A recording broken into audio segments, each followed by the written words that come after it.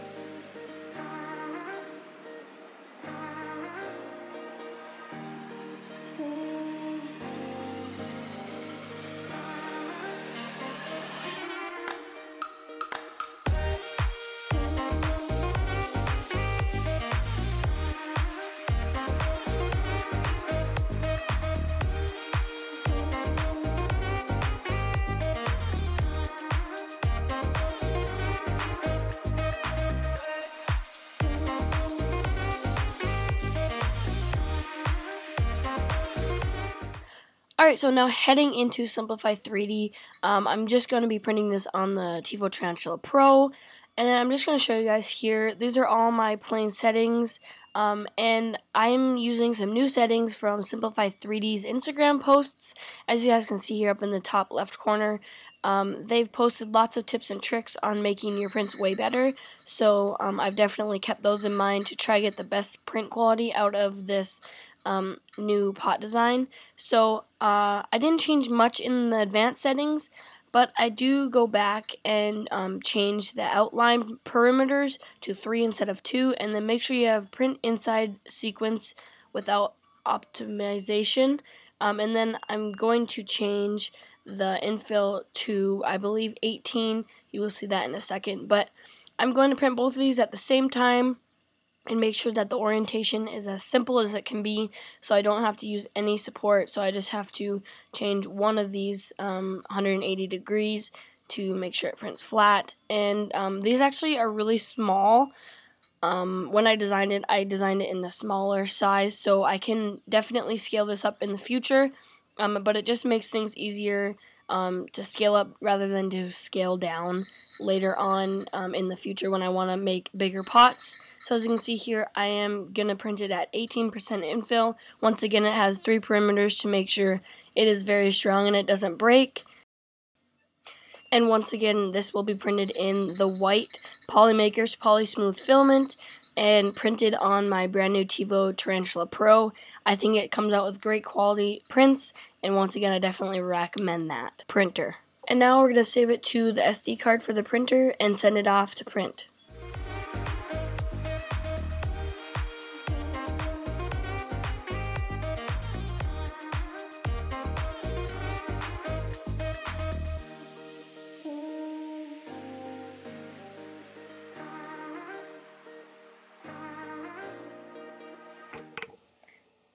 Alright, so as you guys can see, it printed out, and it actually is really small.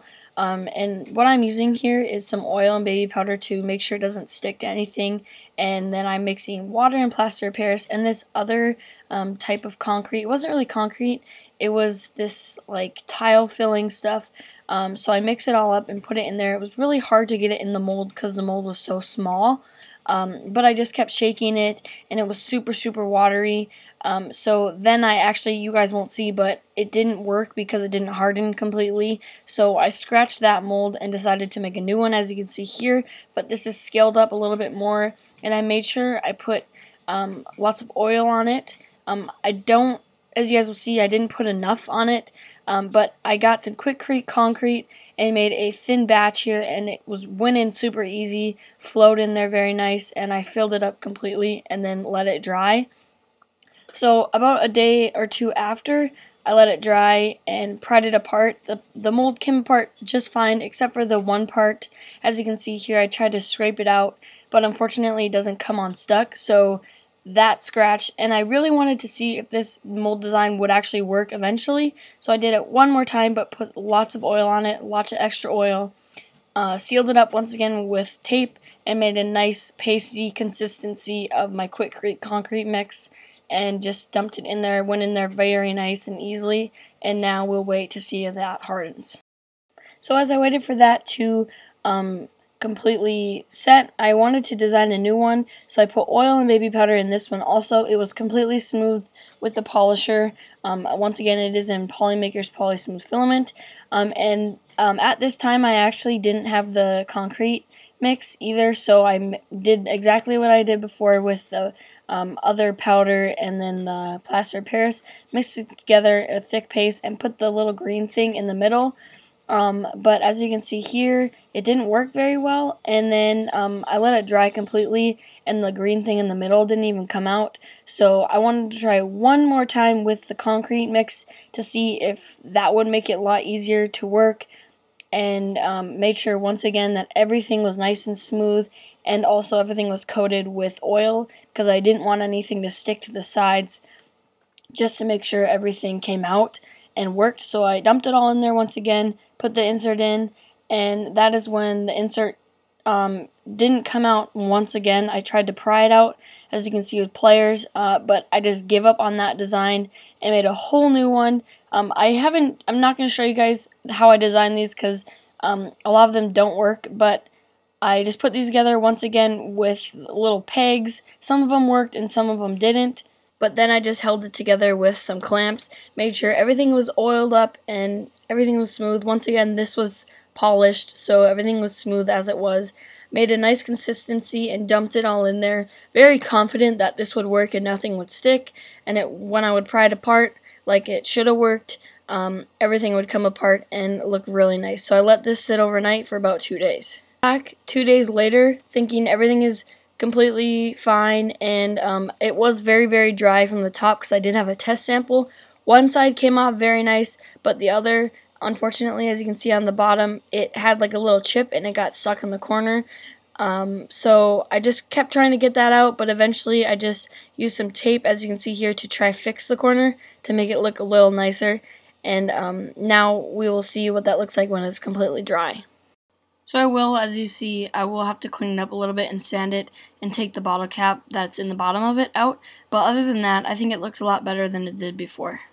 So now this is a brand new mold that I actually did design. It's one of the simplest molds. As you can see, it's just thin, simple, and it has these little clamps on the side. Now I did not polish this because I wanted to see how well it would work with just oil. So I just oiled it up and then once again made this smooth consistency. And just the inside has the flexible insert in it. So I just had to shake out all of the holes and then let that completely dry also. So I let that dry, and then I just peeled it away, and unfortunately I didn't push the middle part down enough, so yeah, it turned out fine, but I wanted to restart one more time, make sure everything was oiled, and actually oiled that middle part up a little bit more, and literally did the same exact thing, but pushed the middle part down a little bit more than it was before so that it could have a little bit on the bottom, but unfortunately, when I did that, I lifted it up just a little bit and then pushed it back down, tapped out all of the air bubbles, but then when it was finished, as you can see when I pull it out here, basically I pushed it down way too much because as you can see the bottom fell out. And then here is the final try of the bowl mold basically, and this unfortunately didn't work at all. I don't really know what the problem was, but it just didn't come out. Alright, so I want to do one more mold, and this is a hexagon mold. It's a little different. It's basically doing everything the same. It's kind of like the circle one where it has the clips on the side. Once again, everything is the same with the cement, but then this has a hexagonal insert, as you guys see the blue thing up there. But then eventually, when everything hardens, it is way too thick and it's not as rubbery as it should be because it is TPU. I printed it too thick, so I actually printed a new insert and then that came out way easier in the next test. But other than that, this is probably one of the easiest molds that I made. Just a little bit of cleanup was necessary, but other than that, probably one of my favorite molds. Alright guys, so that is it for the video. Now, once again, as you guys know, this wasn't the first, basically, video for doing these pots. I did lots of trial and error on another video, which I will for sure link down below in the description, so you guys can go check that out.